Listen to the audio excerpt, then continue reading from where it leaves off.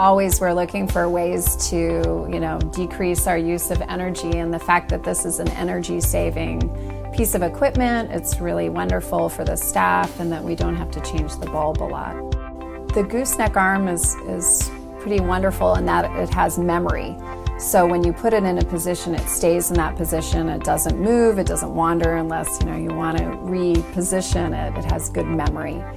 That's great for procedures. It's great for patient comfort, that you don't have to keep readjusting. And there's a few things that I like about the touchless on-off feature. One is that when you're doing a procedure, you can kind of walk in front of it and it doesn't come off or on. But when you put your finger in front of it, you don't have to touch it, so you're not going to contaminate the light, but it comes on that way. Also, the light itself is cool. It's not hot to the touch.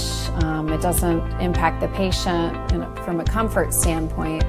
I've had previous histories with older lights where I've actually burned myself trying to adjust the light or anything like that, or the patient has complained that it's too hot. And this has been really nice because it's nice and cool.